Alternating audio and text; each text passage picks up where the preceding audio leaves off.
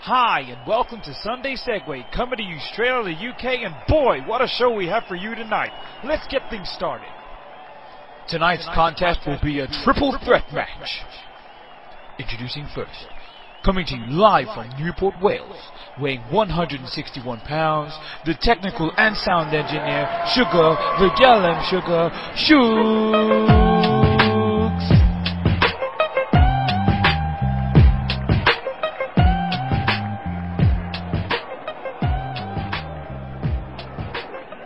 Next up, we have a man, Bristol born and bred, with countless hours of ring experience, weighing in at 175 pounds, our resident wrestler, the human highlight reel, E2J!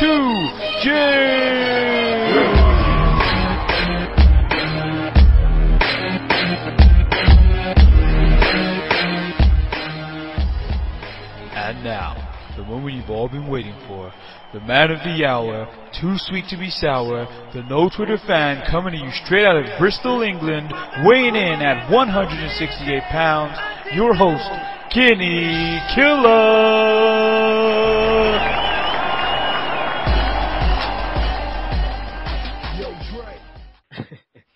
Right, welcome everyone to the Sunday Segue Wrestling Podcast. I feel a little bit gassed right now. I feel a little bit, a little bit hyped up. It's that weekend. It's the Sunday Segue. It's episode 7. I am the man of the hour, too sweet to be sour, the one man no Twitter fan, Kinny Killa, and I am always kicking it with the Galdem Sugar Shugs. Yo. And also, don't you ever forget the human highlight reel himself, Mr. E2J. Hey, yo. What's up? It sounds like I'm a DJ, innit? A little DJ intro there. Yeah. How's it going, guys? It's a bit of an emotional weekend, The man himself, the father himself, Mr. Alex Ferguson, Sir Alex, is retiring. Last home game. I feel a little bit sad. I'm going to drop a little tears later. And I'm not ashamed to say it. Well, I don't watch football, but I'm going to have to check it out. I've watched it for years. I think I might even pour some liquor, for the rest in peace, Fergie, He's not dying, but he's stepping down. I might have to pour a little famous grace for my homeboy. And, just maybe shed a tear. I think I might actually bawl, just one little tear. I might pretend I got something in my eye. Yeah, you got to show the strength in it for the Fergie. You got to make sure that we're there for him, Mm-hmm. But anyway, that's footy. We're rolling on to wrestling, what is called Monday Night Raw, and a little bit of Smackdown sprinkled in. You know how it is. All right, so let me just get off the bat. Follow us on Twitter. There's the @Sunday Segue. There's Segue spelled SEGUE. Read our blog. That's sundaysegue.blogspot.co.uk. Also, listen to our old episodes on YouTube, on iTunes, Podomatic, and the favorite Double Twist player. Also, you can email us. That's sundaysegue@gmail.com. Okay, so people, let's head into the deadly dirt sheet. So, Jerry Lawler returns to the ring. Now, it seems like Jerry Lawler is going to be wrestling on Dory Funk Jr.'s little promotion. There's Bad TV. And it looks like that Jerry Lawler is a fool because the guy has had a heart attack and he looks like he's going to step in the ring and maybe potentially have another one. Guys, what the hell? You just got to let him do it. Unfortunately, he's one of those guys that is just like a lot of wrestlers. I mean, some of them don't get the chance to obviously they don't go on long enough to actually have the accident in the ring. I mean, with some of the early deaths and stuff that we've seen over the years, but Lawler's pushing it. Like, someone needs to I don't want to see him off WWE TV, but they need to say, look, if you're going to be wrestling, then, because the worst thing I'd hate, do you know what I mean, is to hear, oh yeah, well, he died over the weekend or something in ring. I know he loves it, but come on, he needs to be smart about it now as well. He ain't Superman. Leave that to Cena, innit? It's definitely telling him something. His heart's telling him something, innit? Jeez. The next story. Paul Bear will be inducted. Well, he'll be the first inductee into the Hall of Fame 2014 at WrestleMania 30. Shugs, it's about time, isn't it?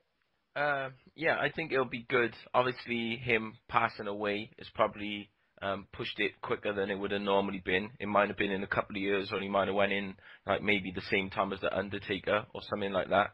But yeah, I think it's it's when somebody dies, then you realise like how much they did, how much they mean to like the business, and I think it'll be good. But it's just I think the Undertaker needs to do the intro, or Kane if they don't want to break kayfabe, because Kane's been so many different characters that it'll be fine for him to do it. But they were on about like Michael Hayes doing it, and I just think that'll be whack. Yeah. Yeah, Taker Kane needs to be Taker Kane. Yeah, even if they have. Sorry, carry on. Yeah, because like if Taker comes out, I think he could still do it as the Undertaker, and just give a little intro, talk about him, and that'll be fine. Well, we've heard him talk as the American Badass, so I think they can like let him off for that night, but it just depends what they want to go with. I think for me it needs to be Taker, to be honest. Yeah, it needs to be Taker. Whether they do like a video package and he's not there live and they just do a video package or something, I don't know. But, something like through satellite, just something. He needs to be there. He needs to do it. Building a coffin. Building a casket, old school style, 1992. Oh, don't even get me started. The funeral parlor. Jeez. Right, next on the Deadly Dirt Sheet, the end of Saturday Morning Slam. It is the end, guys. They said they only signed up for a season, which is obviously up until May in America. So it looks like at the end of May, it's going to be the end of Saturday Morning Slam. I mean, I don't watch it. Do you watch it, E2J? Nah, I didn't even know it was the end of Saturday Morning Slam, so... yeah. Yeah, it's the end. Yeah, like, I only listen because they review it on a Smart Wrestling Fan, so they always talk about Saturday Morning Slam, but I've never seen an episode, so it's not really gonna make any difference to like my wrestling week. Exactly. There you go. The final news of the week is Mr. Big Ziggler himself suffered a concussion at the last Smackdown taping. It looked like, from what I saw on Smackdown, I think he took a horrible kick by Del Rio. It looked like it, but I don't know whether that is what it was. But I think the kick was the first kick. It's like the very first kick of the match from Swagger. Because if you watch the match, obviously I watched it for SmackDown in 60 seconds. But if you look at the match, he wasn't right all the way through.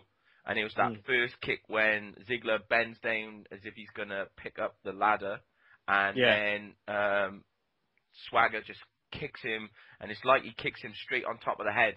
Like almost like a stamp down on the head. And it just looked like that just scrambled him from the beginning. He did well to even have any action after that. Yeah. I mean, ain't they meant to...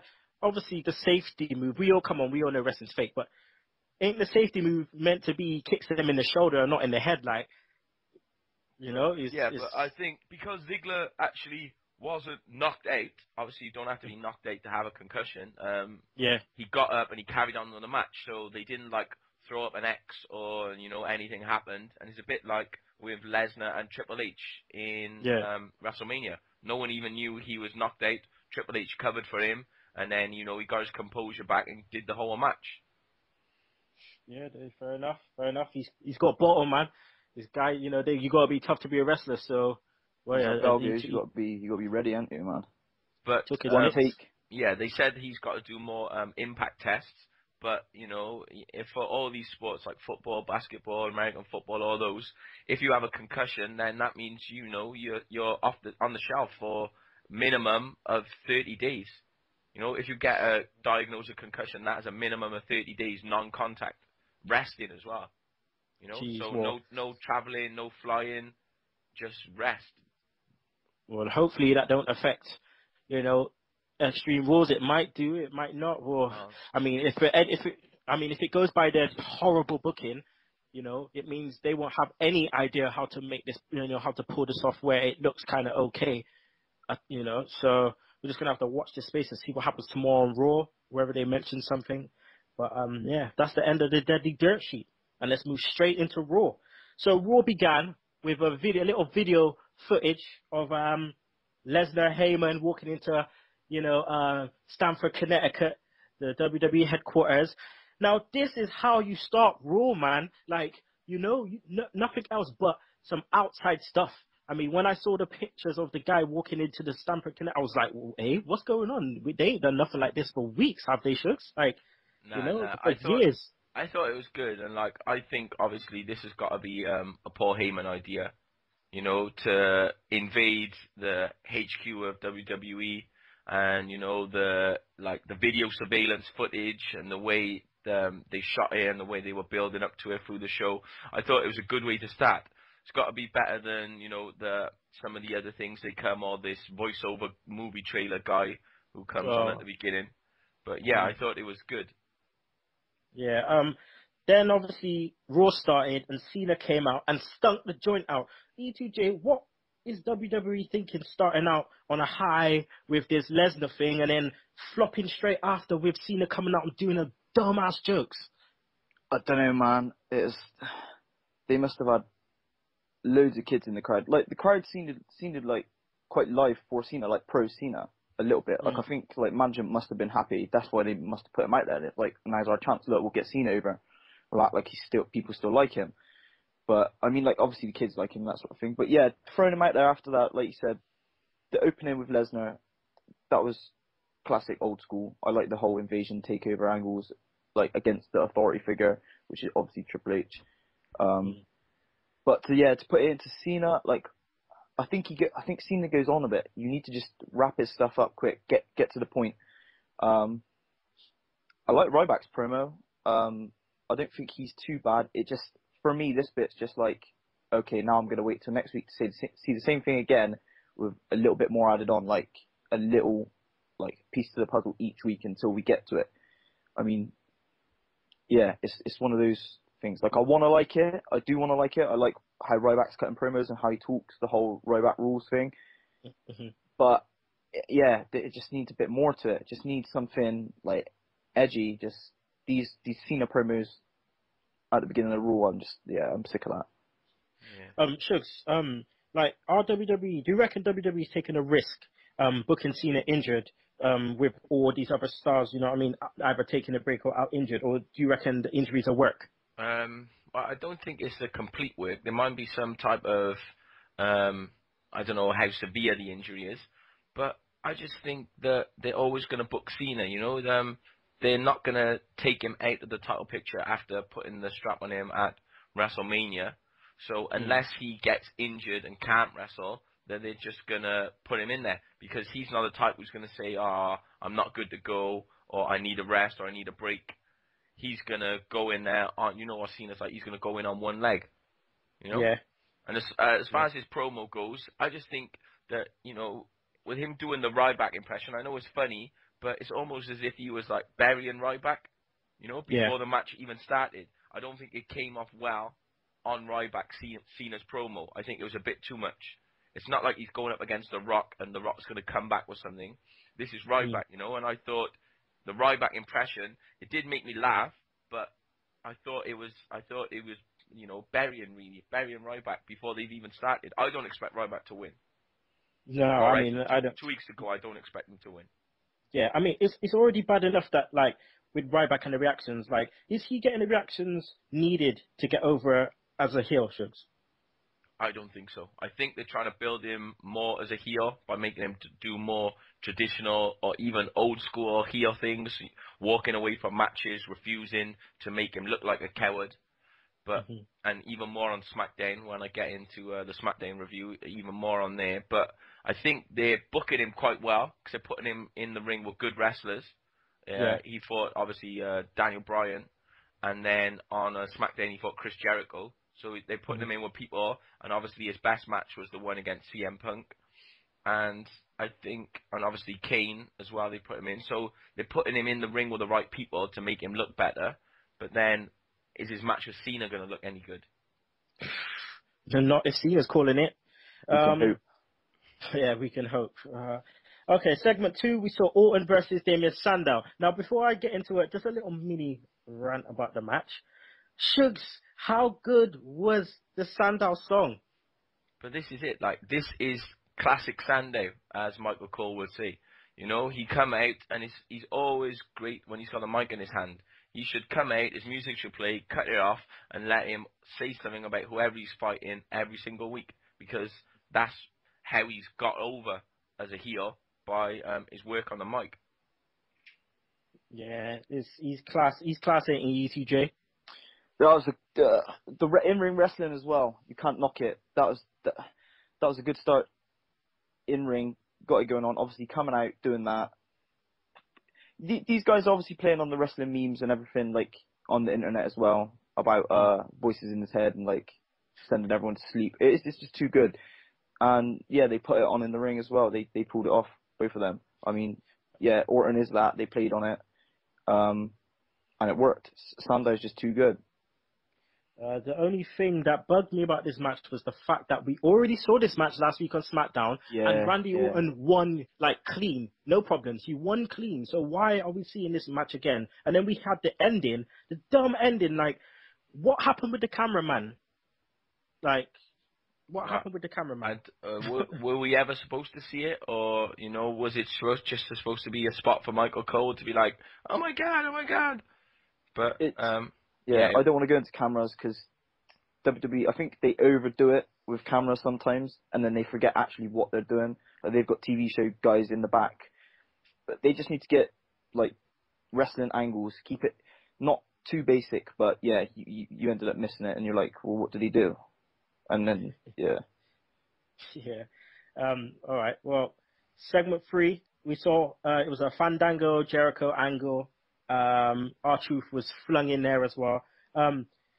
Jericho with his normal, his normal shtick, his normal, Y2J, Jericho Hallex, blah, blah, blah.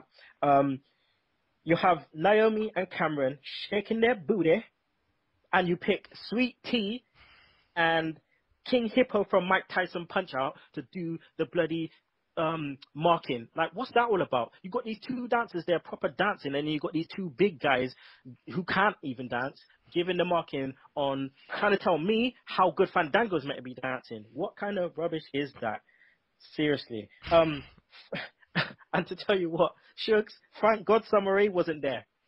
Yeah. You know what I mean? I think they must have had enough negative feedback about Summer Rae's dancing to bring back the best dancer out of the lot, because I think they work well. The other dancer and Fandango seem to have a better chemistry. They've been coming out, and she's there, she doesn't speak, and she's got this look on her face, and she just goes through it. She seems more graceful. She seems like she's a actual proper dancer.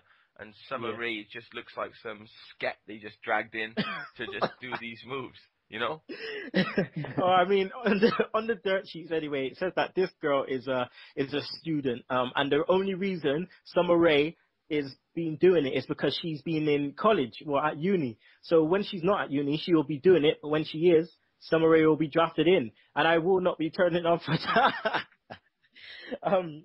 But, I mean, what can I say? Summer Rae's doing good stuff in NXT. Keep her there, please, because she's doing sick stuff in NXT. E2J, are WWE holding off Fandango's push on purpose? It could be a slow build. I like what they're doing at the moment. Obviously, back to the dancer, I think with his character, you need to keep it as authentic as possible. So getting a stand-in that can't pull off the moves, you need the girl that can move, that can do everything professionally and properly. As for the build, like I hope it's a slow build, because I want to know where this can go. I hope there's a lot more between Fandango and Jericho, because they can pull off good matches in the ring. I'm confident they can do that. I think they can have a good little rivalry, and you need a slow build with Fandango, I think, anyway, just because you don't want to just show everything that the guy's got straight off the bat. You want him to be winding people up, obviously, not wanting to wrestle, doing that kind of thing. That's what makes a good heel.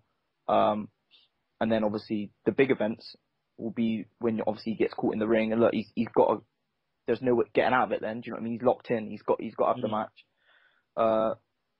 So yeah, I don't mind seeing, like, obviously what happened on Raw with Fandango and Jericho. Yeah, I get it.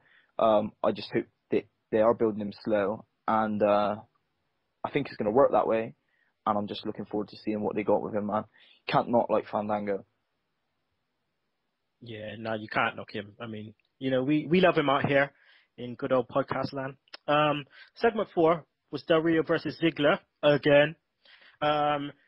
Ricardo is more over than Del Rio, okay? Because as soon as they saw Ricardo, all you heard was a pop. He got a nice pop, and you know, he plays along with the crowd play along with him. They do the Del Rio long name, and then as soon as Del Rio steps out, silence, tumbleweed, nothing at all. But regardless of that, Shugs, did you like the match? Yeah, I think Del Rio's a good wrestler, and obviously, you know, we all like Ziggler.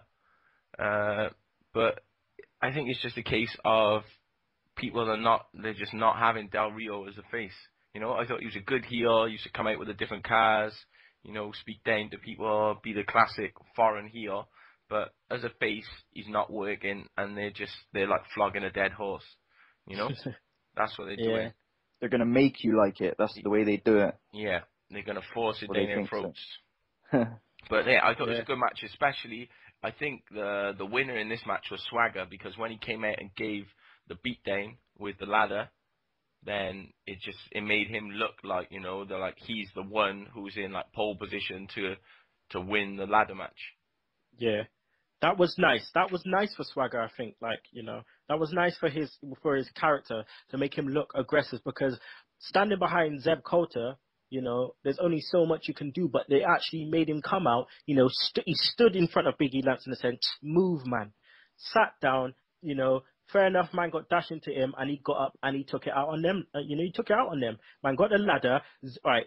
Ziggler, I swear down, this guy needs to he bumps, but I think he bumps too much, because he is taking some licks. E2J, he took a shot in the face with the ladder, like real hard, and I don't think he was meant to be hit with that side of the ladder, because he didn't look like he anticipated it properly. I think he just the guy I don't know. He's going to be mashed up in a couple of years bad, I think.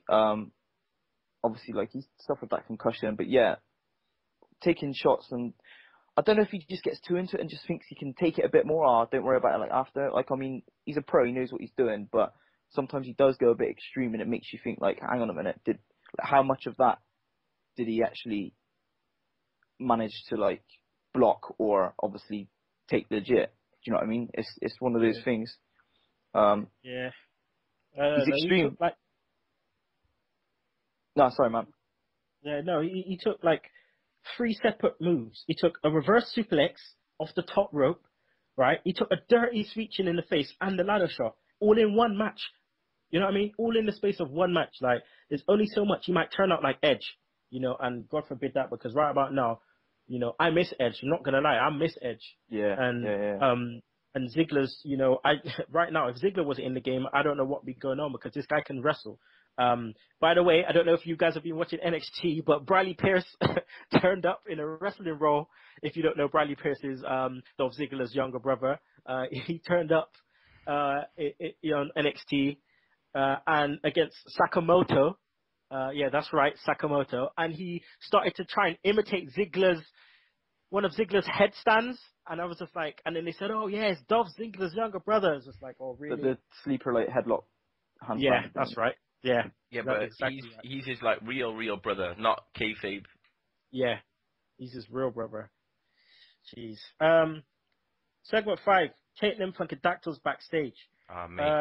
Mate, this is just like the best thing ever. Like, they've transformed Carly into just a comedy character, you know, and he is joke. Like, the week before when he was giving the advice, that was amazing, and then this was even better, and on SmackDown he was even better again. But, you know, just this is it. I'm fine with this for Carly. Backstage, you know, don't wrestle, don't mash him up anymore. It's great.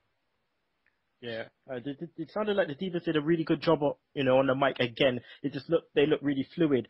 I want to know what was Carly yamming, because that looked boom. I'm not even gonna lie, that did look boom. Little did, you know, I probably find out that it's not halal, you know, and it's pork, because I man don't eat pork, so sorry about that. But yeah, again, what the F was he saying, man? He I said, didn't understand. he said, I'm a stooge. That's what he said, because they said he was going to What? go back, and he said, I'm a stooge, because, you know, they want him to go into the locker room and find out who the secret admirer is.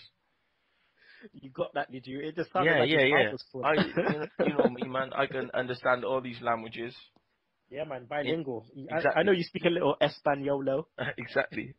I'm working on my my Hindi, so I'm just Yeah. gonna be able to understand Kali. Go true, man. Go true. Segment 6, we saw Shield versus Kofi and the Usos. How good did the Shield look, E2J? I think they all look good in the match. Like, to be honest, Shield always look good. I think like whatever they're doing with the Shield, they're just doing it right. I think they know what they got with these guys, and they're just doing it right. Just keep them winning. Just keep them winning. That's what I can say at the moment. Keep them strong and just do it properly. I don't know what it is with WWE. It seems like they need to book a few people like this at the moment. Obviously, like Del Rio, Ziggler, and Swagger, they need a bit more looking at when it comes to obviously like the booking and stuff. But with the Shield, man, I can't knock them each week because I know I've got mates and stuff that like obviously don't watch wrestling all the time, but then they watch them, and then especially when the Shield are like messing up Undertaker and stuff, and they're getting angry that the Undertaker, who are these guys messing up the Undertaker? Do you know what I mean? And I like that, man. I like that. It's instant heel. They're over. Do you know what I mean? And yeah, just keep booking them the right way. Yeah. Shugs, I'm going to say one thing and one thing only, and I want you to comment on it. Ambrose finisher. Ah, mate, it is, as you would say, it is horrible, you know? But it's like, I don't even know what it's called. It's like a front-facing DDT or a reverse DDT, but, you know, I like it. It's a good move, and it looks like, you know, it's a good enough move to put someone away. And it's one of those moves he could probably do on anyone. You know, which makes it good. You know, it's not one of those moves where, you know, you won't be able to do it to like Mark Henry. You could do it to him. You could do it to Big Show. You could do it to anyone. I think it's a good finisher. You know, and obviously the spear is being protected. It's one of those moves that seems to like put people away from Roman Reigns. So then it is just Seth Rollins that they've got to get a nice finishing move. Well, he's got the Skywalker, hasn't he? Is that the flying knee? Nah. The Skywalker is like, oh my god. It's like he gets them into like a front headlock, and then does like a backflip and lands on his knees. Yeah, like acid dropping it sort of thing. Like Spike Dudley used to do, and Marufuji does it. Okay. Yeah. I'll have to look that one up. He did it at the end of his like NXT title run. Like when he beat Corey Graves, that's the move that he beat him with. But it's called the Skywalker. But yeah, Rollins, I like when he comes through the crowd and he does the little front flip thing over the barrier. Like it just puts him out there differently to the others. You know, they all got their separate thing. You know, you only see the big hear grease patch where his head lands on the floor. Too much VO5, fam. Exactly. Much. Soul glow, mate. Too much soul glow. He looks like Randy Watson. Oh, stop it. His name is Randy Watson. Segment 7, we saw Cesaro versus Ryder. Right, now, I'm going to go into a rant here, right? Now, a lot of people don't probably know, hopefully you should know, but people out there in TV land probably don't know that I'm a Rasta. My dreadlocks are gone, yeah, fair enough, but I'm still a Rasta. Cesaro, what you did to Kofi Kingston, Rasta don't like that, fam. You hear that?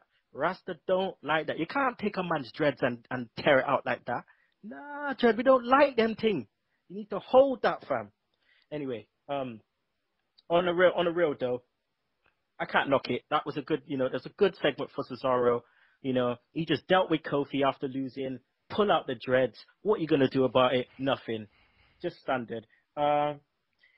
It's great that he was booked strong, E2J.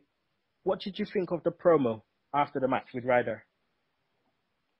I can't knock Cesaro, like a guy that can work in ring, can talk on the mic as well. obviously they stopped the yodeling, so I hope they're going more serious with him.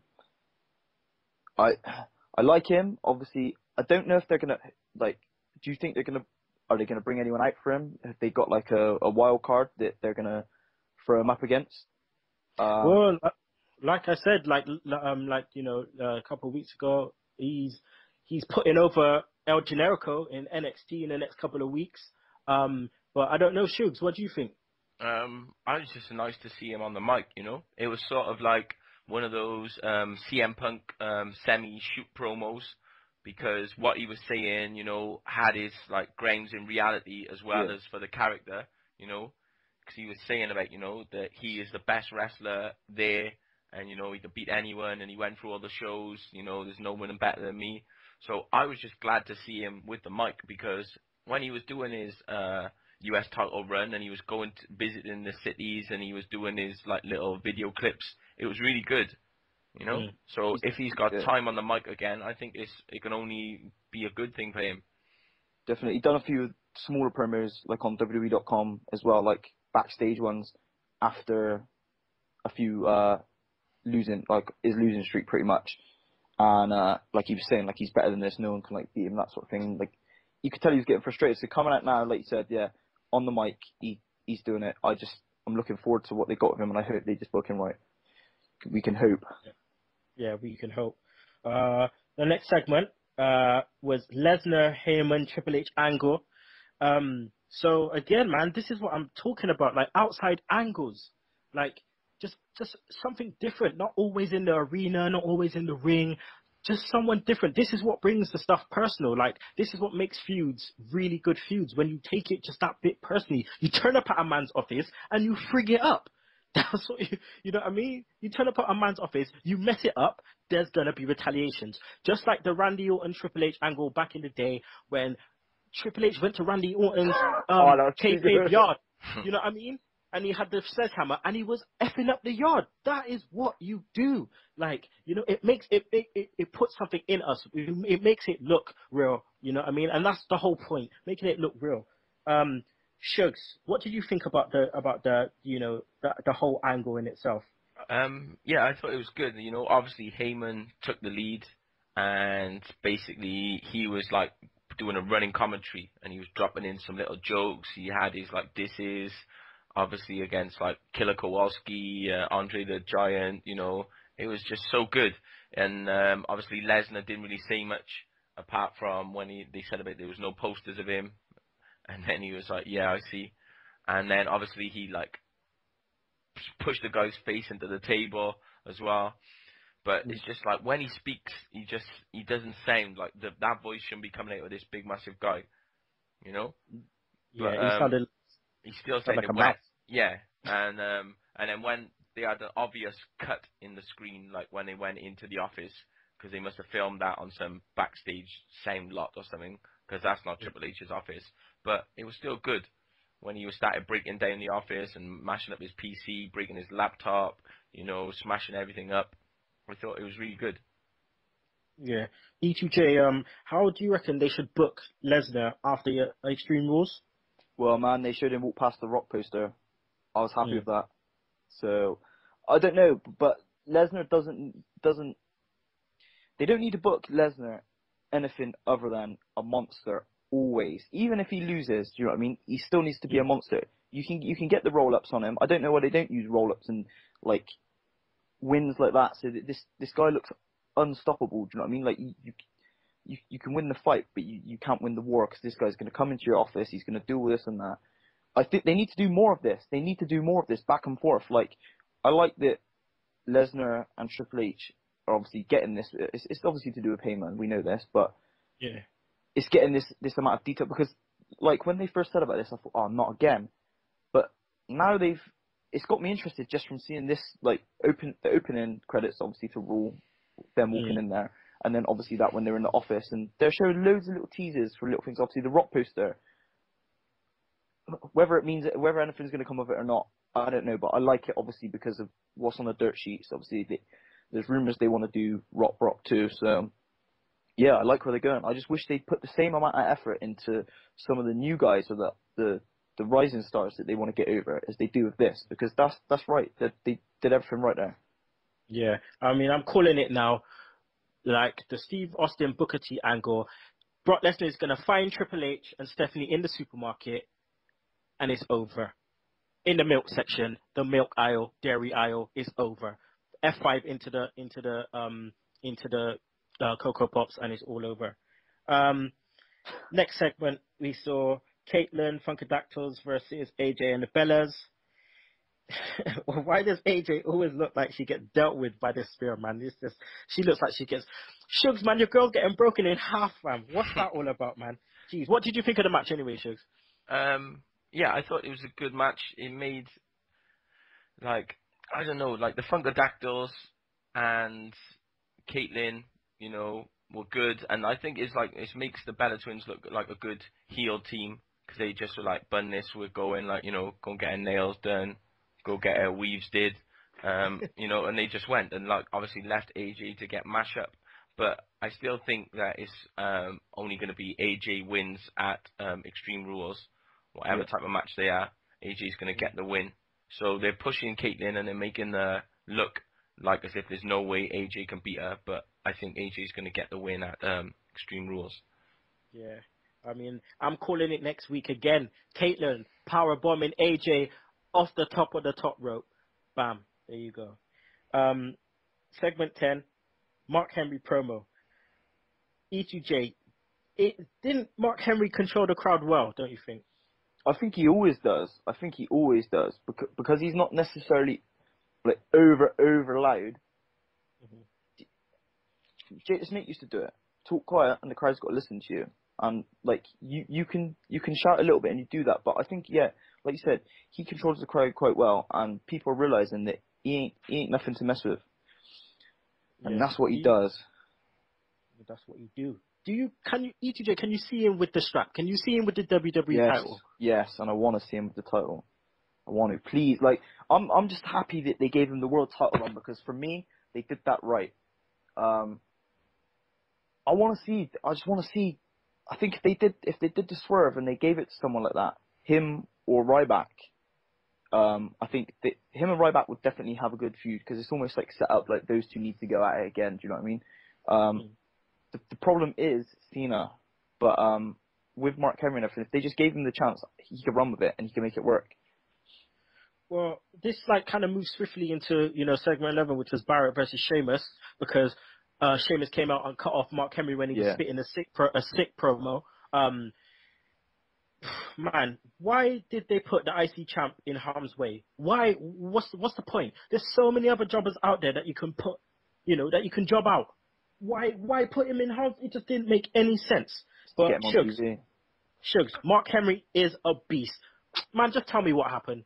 Mate, so obviously Sheamus went with the fake to Mark Henry, and then he's like falling off his chair.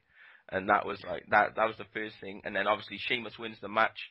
And then after he's taken a slide bro kick from, so after he gave a slide bro kick to Mark Henry, I should say, on the outside. And then he beats Wade Barrett as well. And then just Mark Henry just gives him basically just a whooping.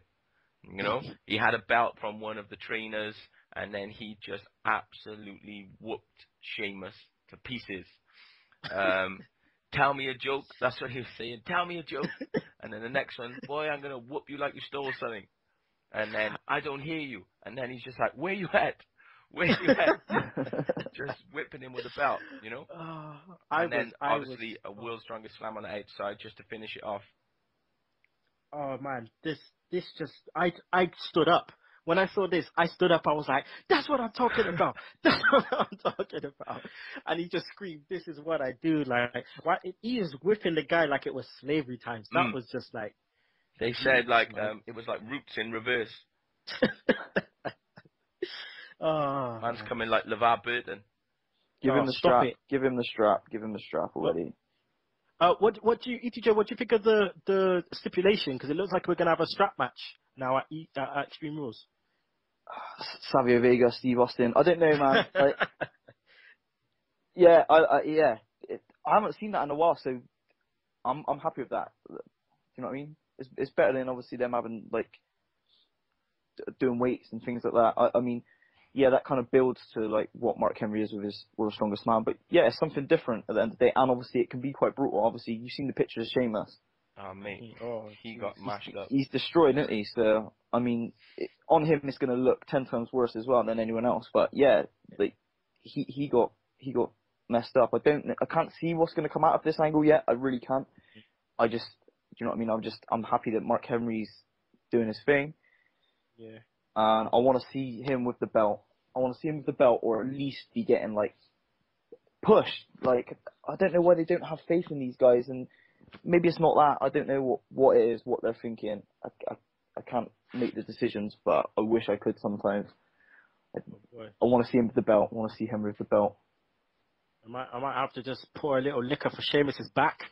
Because I'm just saying now, he's so pale, it looked like he had to have a skin graft. It looked like he's going to have a skin graft after those belts. Jeez. Segment 12, last segment. Ryback versus Kane. Shugs, what did you think of the match? Did Kane carry Ryback? And if he did, what does that say about Ryback being a main event player?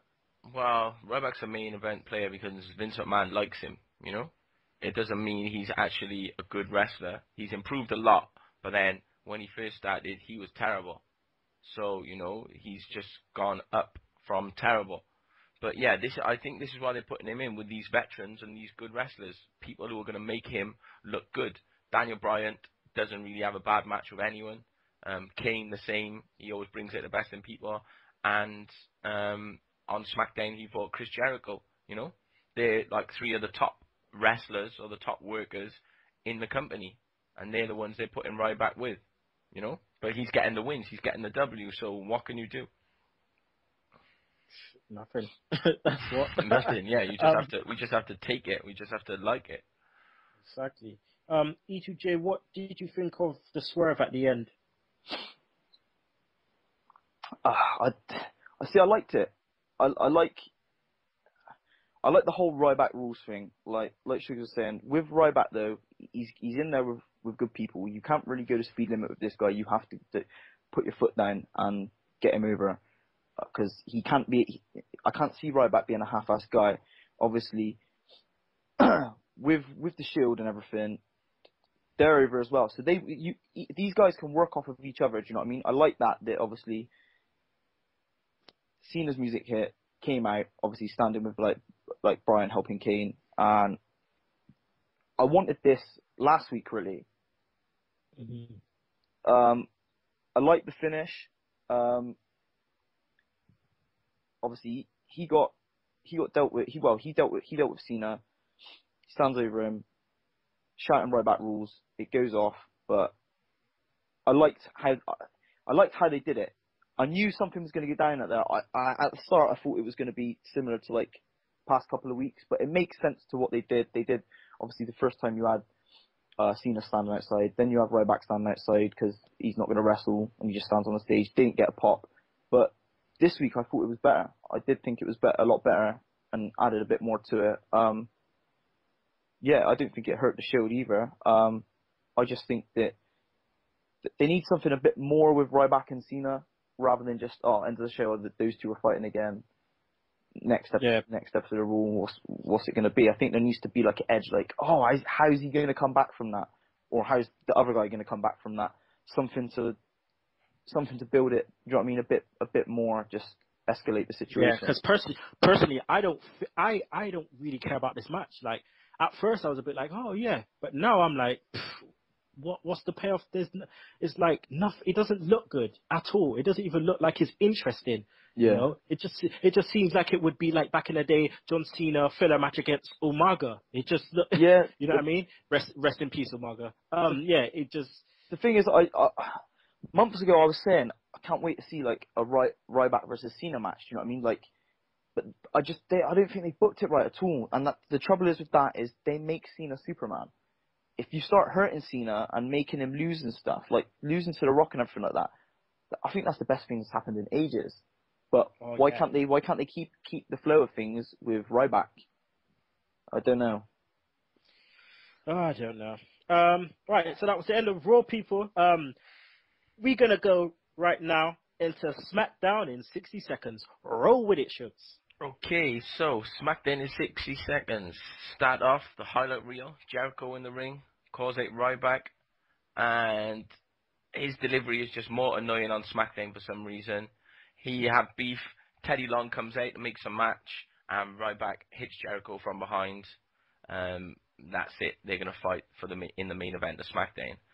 Second match, Kofi versus Cody, and now the jobber becomes the jobbed, and Kofi is winning, and just Cody, poor Cody.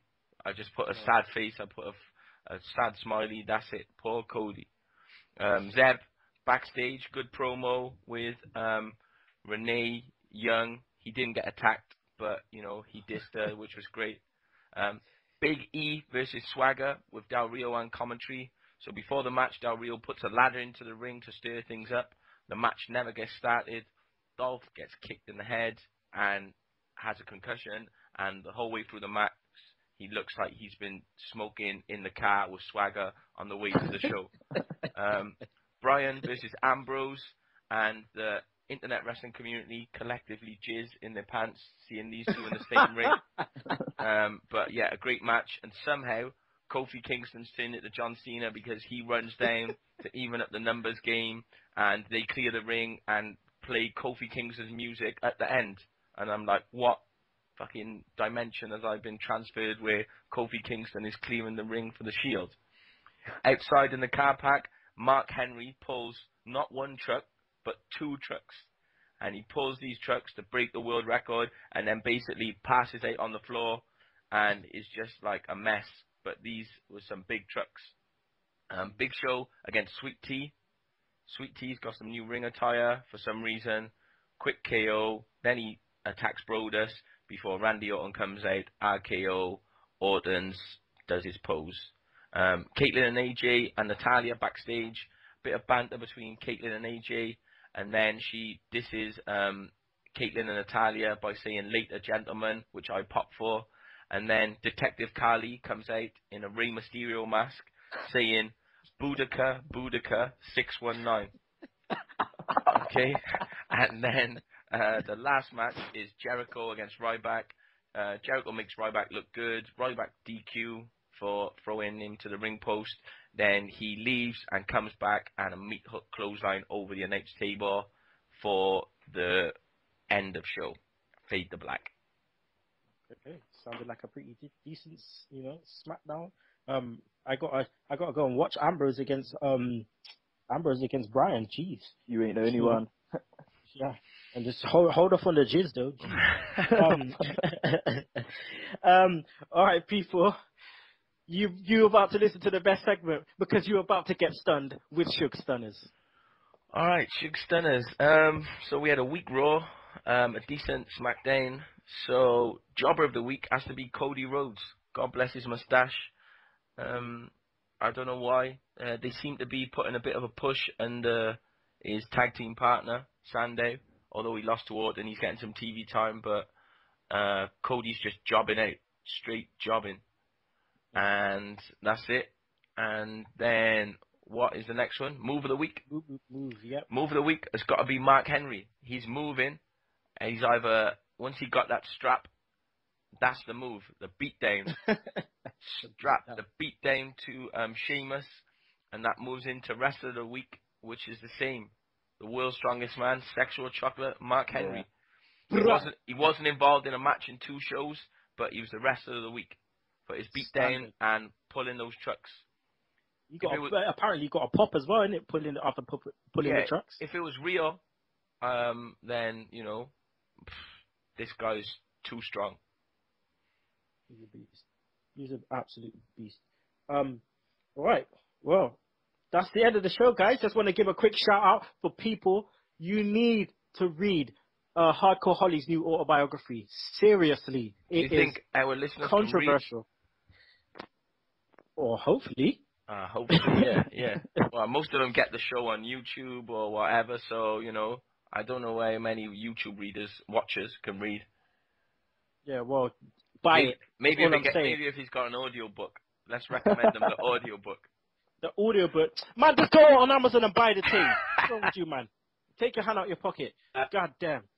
The autobiography is sick anyway. He goes in on everyone, literally. He don't care. He's going in on everyone. He mentions Mark Henry in a good way, but he mentions other people, you know. Yeah, you, Simon Dean, I see you on Twitter on some hating thing. Bun them haters. You did what you did. You know what you did. You got slewed in the autobiography. Simple as. Right, so people, next week is the go-home show for Extreme Rules. We're going to have our predictions. As well as we're going to be joined by a very, very special guest, our biggest supporter from across the pond, that's right in America, the lovely and talented Ciara from the Angrymarks podcast. So guys, as usual, follow us on Twitter, it's at Sunday Segue. Read the blog, sundaysegue.blogspot.co.uk. Email us, sundaysegue@gmail.com. Listen to us on YouTube, iTunes, Podomatic, and obviously the Double Twist player. You know what to do. Download it on mobile, Double Twist, all day, every day, in your face. End of story. So I'm going to end it with, in the words of Bobby Heenan this week, you always kick a man when he's down because it's easier for him to get kicked. Standard. Right. I'm going to see you guys next week, yeah? Peace out, peace out. There's man. Okay, peace out.